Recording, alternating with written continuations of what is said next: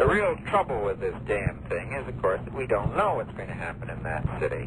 And the real choice has been whether we would feel sorrier if we tried it and it didn't work well, or if we didn't try it and it didn't work well. And it's that negative reason that has made me feel that the advice to you was right, and that Spock's decision was right, and that we were right to go along with it. Because if there's a shambles in Stanleyville and 500 paratroopers are down at Camino, we look damn silly.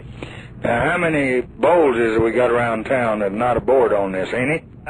Not a one, Mr. President. The people who have the most reservations about it probably are people, if I had to guess, the fellow who was most wary this morning was Bob McNamara, and you know him, he's a grave. Nobody will ever know that. Don McCone is a little wary, and you might get some backlash from his people. Well, did he agree to this?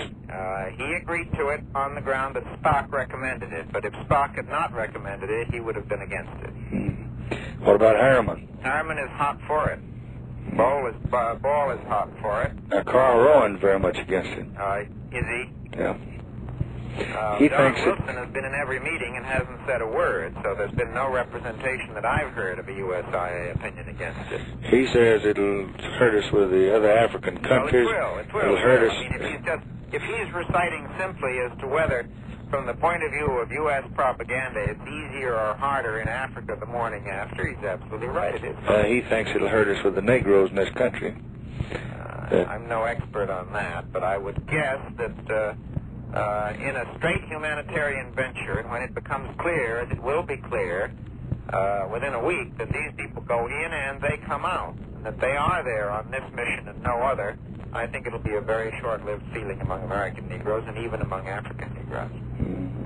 Not half the patch of what we'd have to deal with if a lot of people got massacred, because we couldn't quite say yes to a Belgian request. When is this supposed to occur? They are in the air. They're on schedule. They should be dropping in any time between now and midnight. 11 Washington time, which is right now, has been the target hour, but you know how these things are. First light is the theory. The first light in Stanleyville, and it should be at this hour here in Washington. How long before we should know something? It might take a couple hours, and we might know something in an hour. We just don't know, and it might take longer, because it depends on how busy they are and whether they have time to report out, and whether they get the radio or whether they have to use their own single sideband, which is a slightly longer system. Okay, you let me know as soon as you know anything. I'll call you as soon as I know anything, and I'll call you if I don't know anything. All right. Goodbye. Right.